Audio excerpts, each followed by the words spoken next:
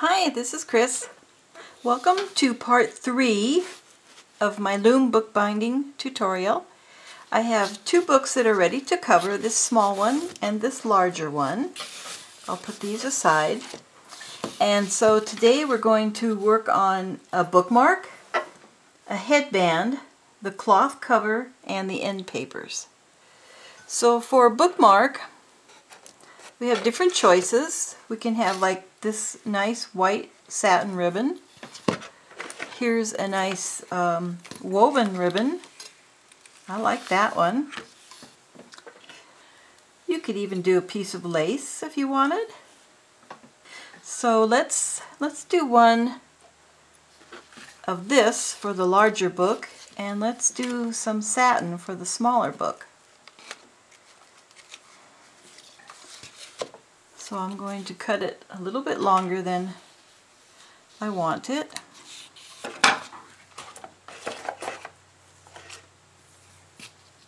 And this one, cut it out here.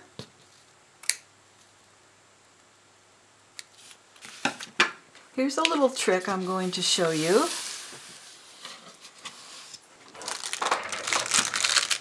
These are markers that I got in a catalog. They're for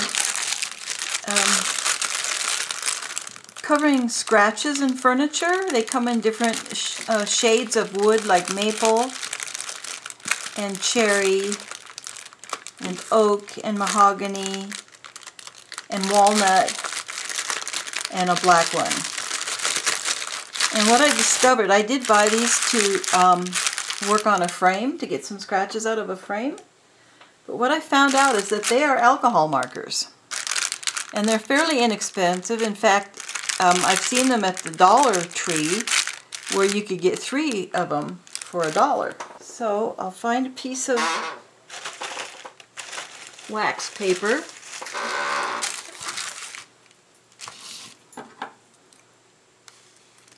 And what you can do with these, I'll cut off this sticky tape on here. So what you can do with these markers is you could take a bright white and you can color it in and make something that's a little more aged looking if you're into the vintage look, or a junk journal for a junk journal. I've done these for gent journals. And then you have whatever color of brown that you want. So that's a fun thing that I found out. Let's do another sample. That one was oak. This is walnut. So if you have alcohol inks or alcohol markers, you can decorate satin ribbons with those. And if you don't, you can try these little furniture markers that aren't quite as expensive.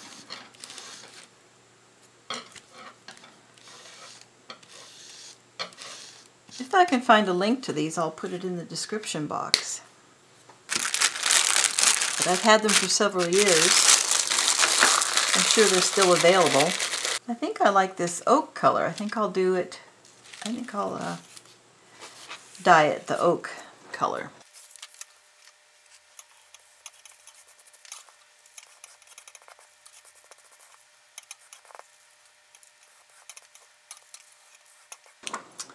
Here is a sampler I made earlier with all the different colors.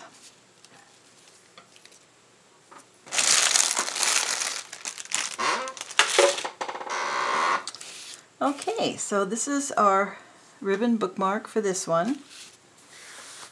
I haven't tried dyeing the twill tape.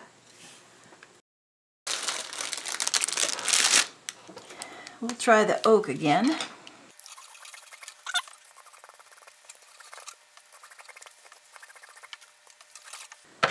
Let's see, this twill tape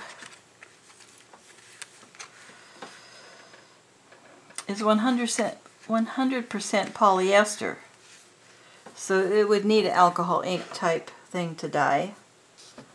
And the satin tape is also 100% polyester. So these wouldn't dye well in like a tea bath or something like that.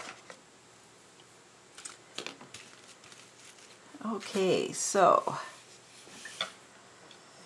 I think because I'm doing one that's dyed, I think I'll do one that isn't dyed, just so we can see how the final book comes out. But I'll save this as a sample in case I ever wonder in the future. I can put that on there. I'll put it on later with a little bit of Scotch tape, and then next time I go to use this, I'll know that how it looks when it dries.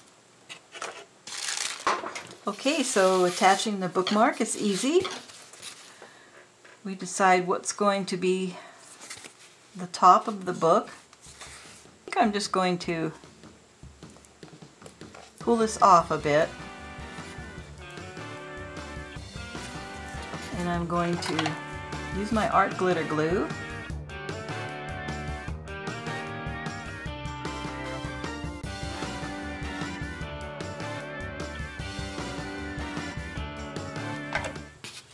So we'll set that aside to dry.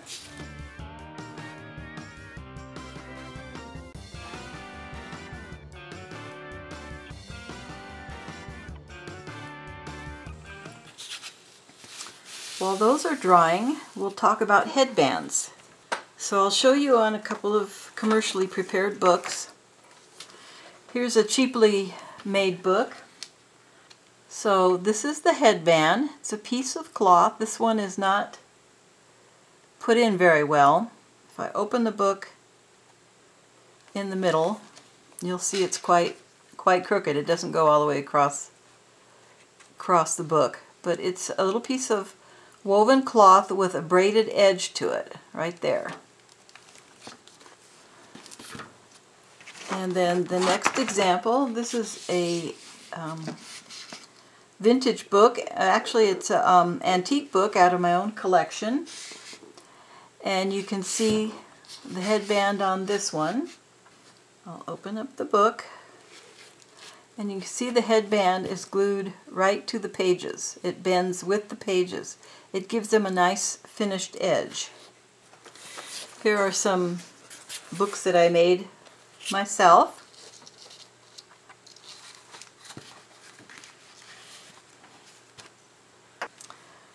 On this one, I actually wove my own headband by taking a thread and wrapping it in a figure 8 around 2 pieces of cording, which is quite tedious. So one of the fun things about making your own books and creating your own books is that you have that freedom to construct them the way you want. This again is one of my watercolor books. You can choose what paper you want. You can choose what size you want the book. You can choose how you decorate it, how you put it together. So our books are dry now, and we'll go on to the headband. I have here a few headbands that I've pulled out of old books, and you can get a better idea of how they're constructed.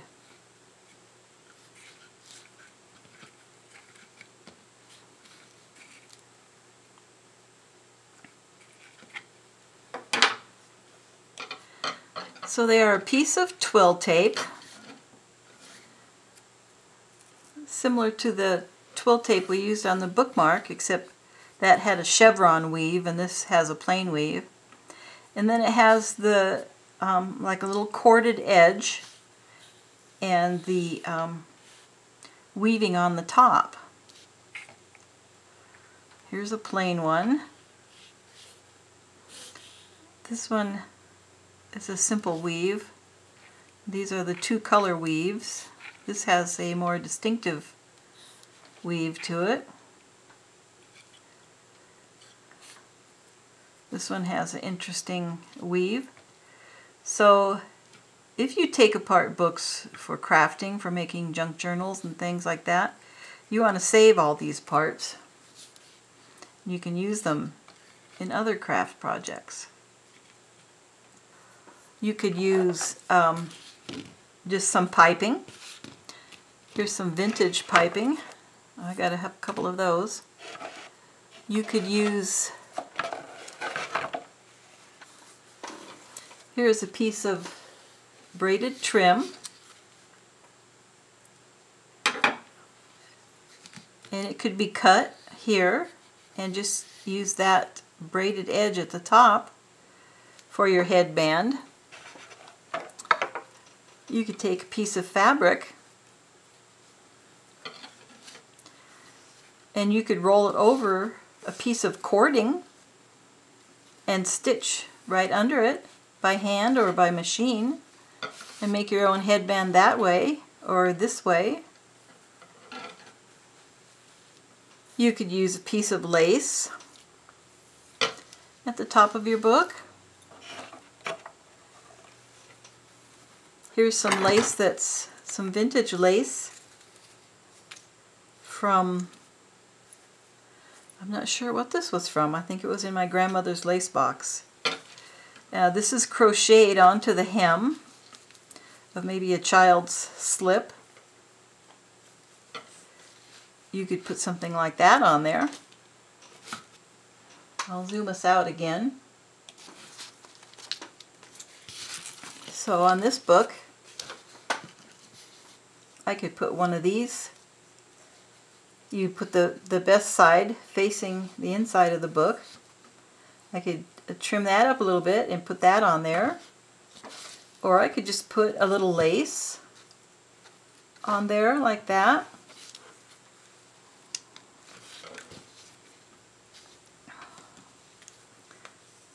Or the rolled fabric, or the trim, little piece of this trim could go on there. So there's all different ways you can do that. You don't need to go to the trouble of weaving your own headband. Like I said, I did that once or twice, and I decided there were better, quicker ways than doing that. I've decided for the small book I'm going to use these headbands. They're very soft and flexible. This one has a little bit of glue and paper on it. It comes right off. And because they're soft and flexible, I'm going to put them inside between the spine and the hollow tube. Originally I thought, because the book was so small, I should put it on the outside, but I think I'm going to put it on the inside. So I need to trim it up a little bit. And I'll measure it this way.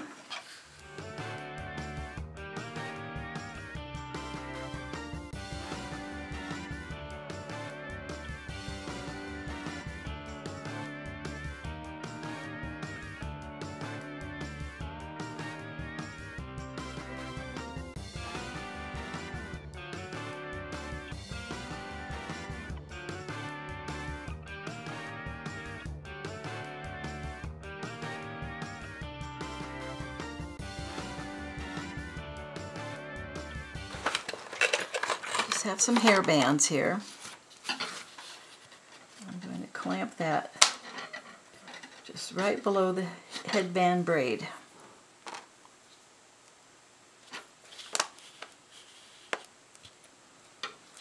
Okay, we'll let that one dry.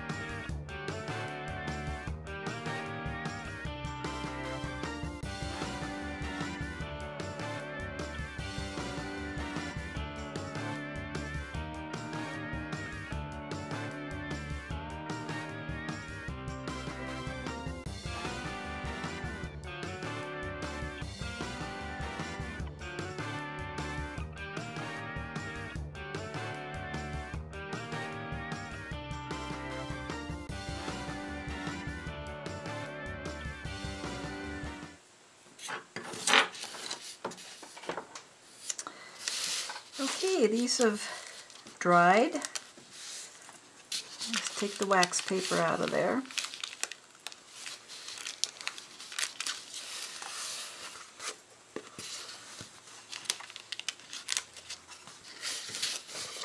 And so now we have our headband and our tailband and our bookmark.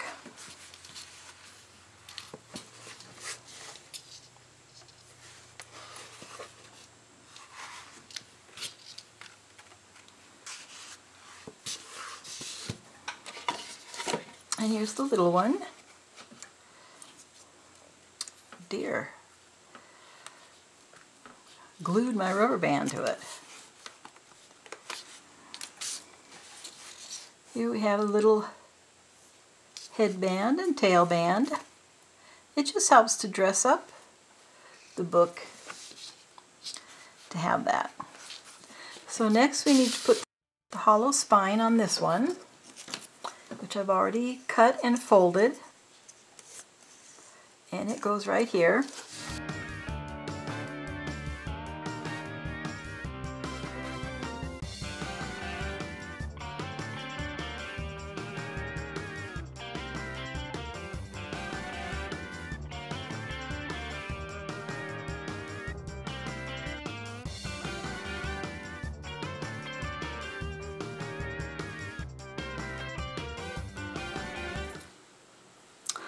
So I brought out my little fabric box again, and here's the fern fabric. This is the one that I used on this journal. So I think I'm going to use that fabric, and then on these other fabrics, this print might be too large for the little book. Let's see what the print looks like here. I remember I ordered these special from a company that does this Japanese kind of printing.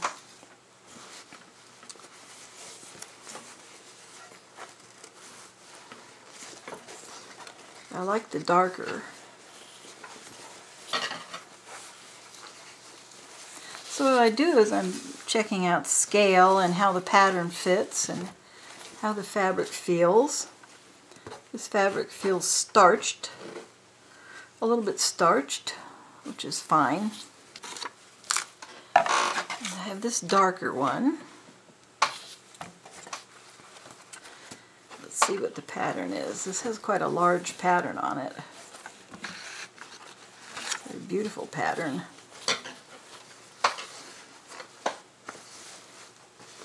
It would be hard to use on a book, small book like that.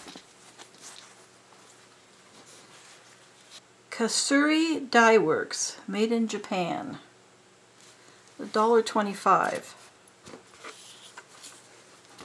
I can't remember where I found these. So I think I'll do the small book with the fern, and maybe the large book would be nice with the Japanese fabric. So I'll start with the easiest one, which is the fern fabric, because there's no directional pattern to this. And it can be any way we like.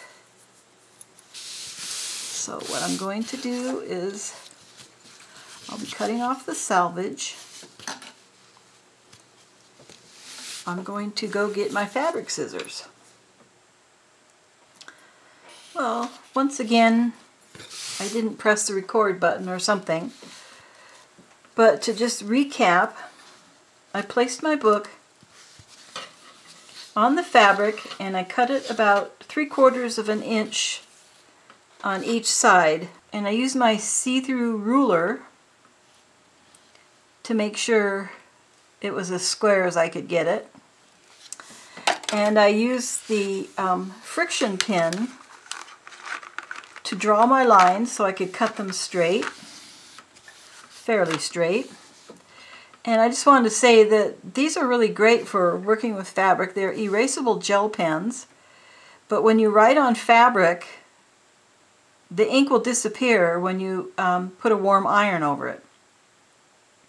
So even though I was writing on the inside, and that doesn't really make any difference, just in case the ink seeped through or anything, it's nice to know that it disappears. So I went ahead and pressed the cloth because it's easier to work with if it doesn't have folds in it. And so then we're ready to start covering this book. On the next step, we're going to take a little bit out where this cover is going to fold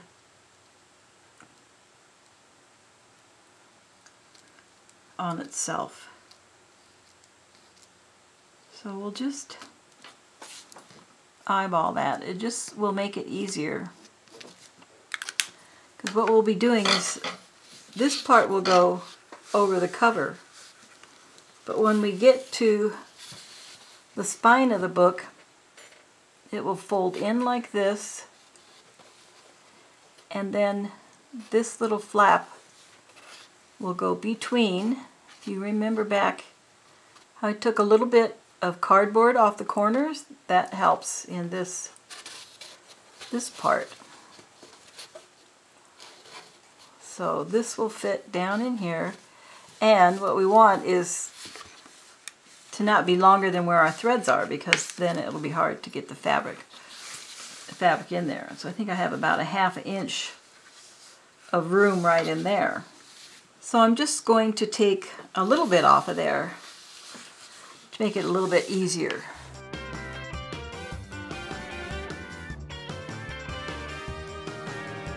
So our book has had a lot of stuff glued to it, and we're going to open it up, exercise that spine, loosen it up.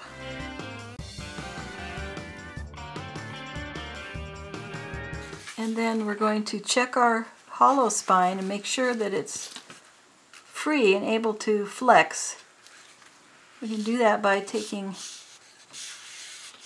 this wooden dowel or skewer and just making sure that that is flexing in there.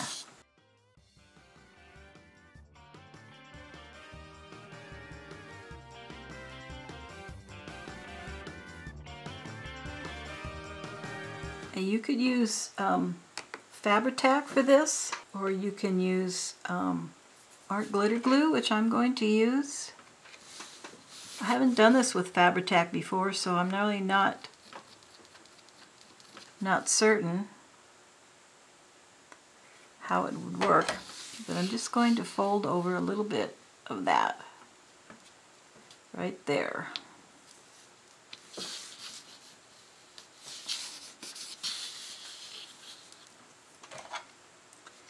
And a little bit right there.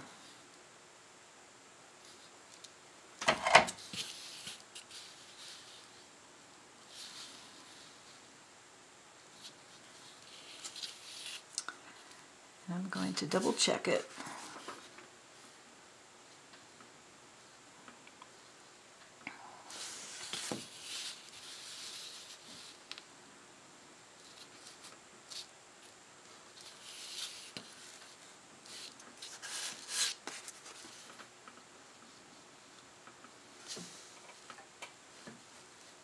Like that.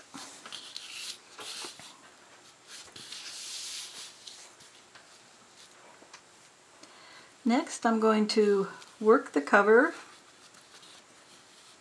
in that space between the book boards and the text block.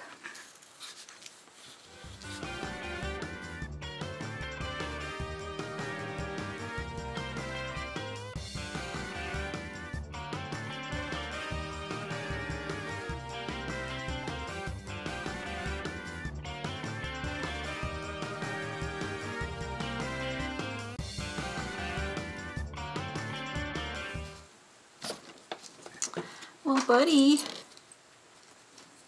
you're not really welcome today. You'll have to go somewhere else.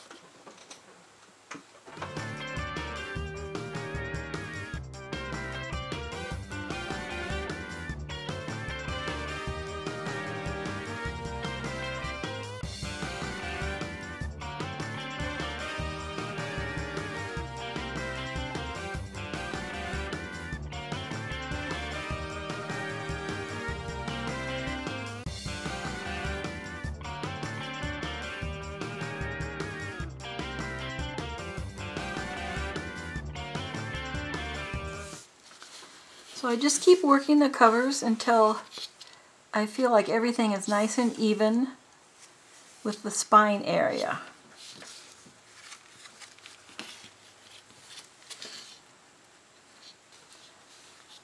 Now I'm going to take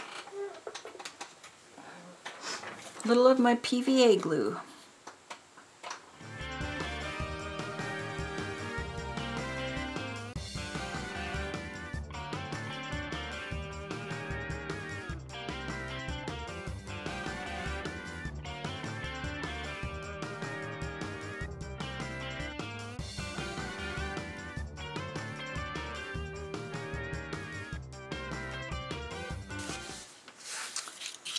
Okay, so I'm going to let that dry a little bit.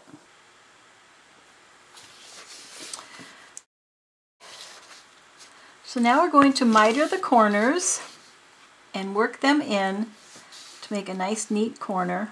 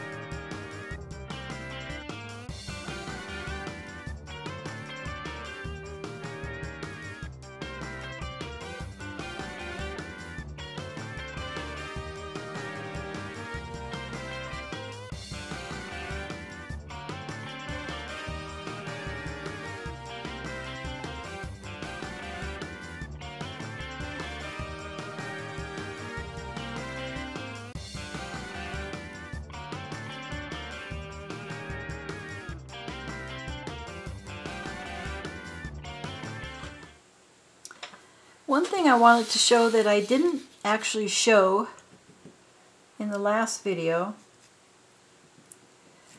was that I took my knife and I very carefully scraped these threads so that they're not too bumpy at the ends. So they kind of feather out. So I just sort of scraped them like that, and any glue that might have built up. And I did that on both of the covers. There'll be some bumpiness right here where the threads are, but then it tapers out and goes smooth. So I want to clean all this up, pull off any little loose fibers, and then I'm going to glue my book block to my covers.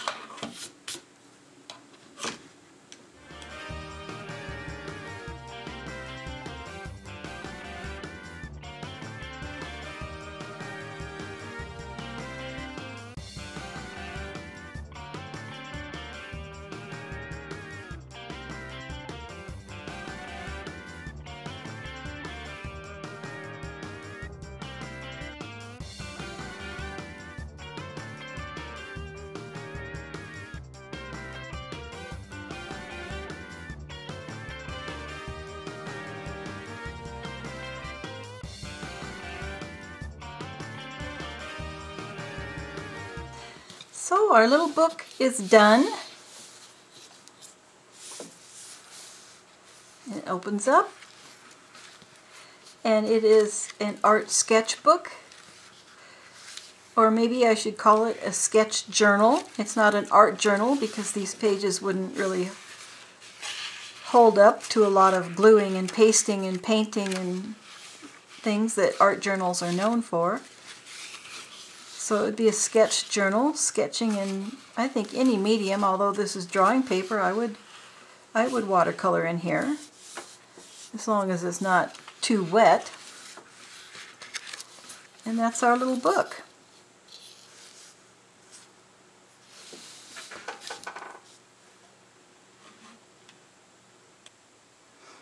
I'm just going to put some dress weights on here.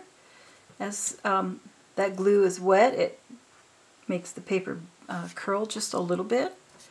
So we'll let it dry completely with these dress weights.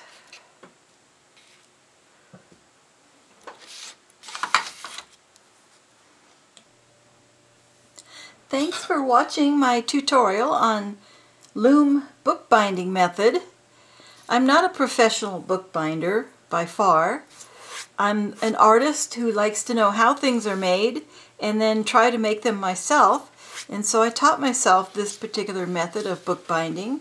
I can do a few other methods too, but I really enjoy this one for my watercolor journals. And so we have this little one here, and I put in a pocket, I put in a book plate, and then I put in the cover from the paper pad that it came from. So this is 80-pound white paper. It's recommended for pencil, pen and ink, charcoal, pastels, crayon, and mixed media. I would do watercolor on this paper. It's very similar to the paper in my book that I showed earlier. This is a drawing paper. It's not necessarily for watercolor, but as long as your paints aren't too wet, it'll be fine. And then this is a little bit larger book.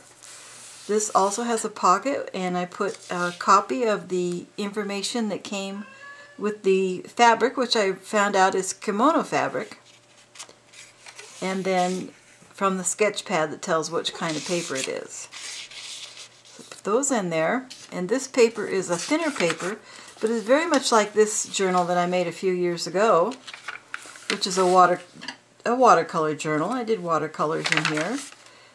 Pencil and watercolor.